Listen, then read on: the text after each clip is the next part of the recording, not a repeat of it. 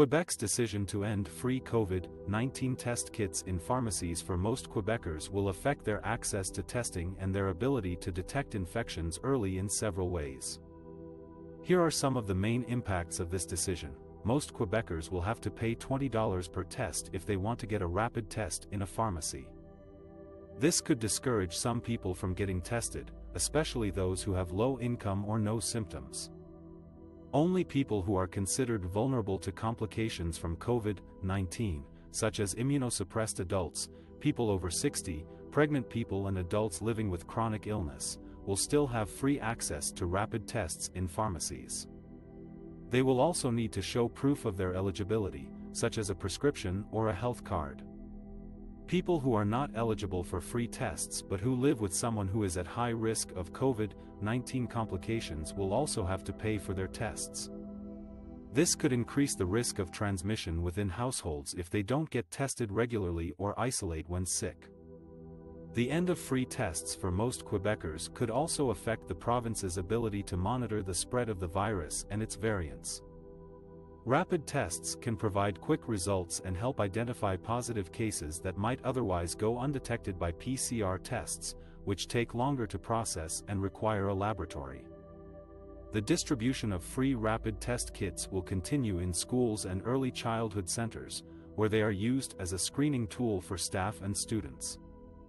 However, some experts have questioned the effectiveness and reliability of these tests, especially when used by untrained people or without proper follow-up. How Quebec's decision to end free COVID-19 test kits in pharmacies for most Quebecers will affect their holiday plans and gatherings with family and friends. As you may have heard, Quebec has decided to stop distributing free COVID-19 rapid test kits in pharmacies for most Quebecers starting from May 15th. This means that only people who are at high risk of health complications or who benefit from free medication under the public drug insurance plan will still be able to get these tests for free. Everyone else will have to pay $20 per test if they want to buy them in pharmacies. This decision has raised some concerns and questions among Quebecers who are planning to travel or celebrate the holidays with their loved ones. How will this affect their ability to screen themselves and prevent the spread of the virus? Will they have to spend more money on testing or rely on other methods? What are the alternatives and recommendations from the health authorities? In this video, we will try to answer these questions and provide you with some useful information and tips on how to stay safe and enjoy your holidays without breaking the bank or putting yourself and others at risk. First of all, let's understand why Quebec made this decision. According to the Ministry of Health and Social Services, the main reason is that the demand for rapid tests has been very low among the general public. Most people are not seeking out these tests unless a pharmacist recommends them. The ministry also said that rapid tests are not as reliable as PCR tests, which are still available for free at designated testing sites. Rapid tests can give false negatives or positives, especially if they are not used correctly or within a certain time frame. The ministry also said that rapid tests are not a substitute for other preventive measures, such as isolating when sick, wearing a mask, washing hands, and keeping a physical distance. These measures are still essential to protect yourself and others from COVID-19, especially with the emergence of new variants that are more contagious and dangerous. So, what does this mean for your holiday plans and gatherings? Well, it depends on your situation and preferences. If you are traveling within Quebec or Canada, you may not need to get tested at all, unless you have symptoms or you are in contact with someone who has COVID-19. However, if you are traveling outside of Canada, you will need to follow the federal travel requirements, which include getting a PCR test before departure and after arrival, as well as quarantining for 14 days upon return. If you are staying in Quebec and planning to visit your family or friends, you may want to consider getting tested before and after your gatherings, especially if you or your hosts are at high risk of complications or live in areas with high transmission rates. You can either buy rapid tests in pharmacies for $20 each or get PCR tests for free at testing sites. You can also use the self-assessment tool on the Quebec government website to determine if you need to get tested or not. However, getting tested is not enough to ensure your safety and that of your loved ones. You also need to follow the public health guidelines on social gatherings, which may vary depending on the alert level in your region. As of May 15th, most regions in Quebec are in orange or yellow zones, which means that indoor gatherings are limited to 2 households or 10 people maximum.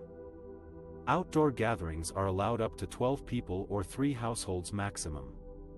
You also need to wear a mask and keep a 2-meter distance when possible.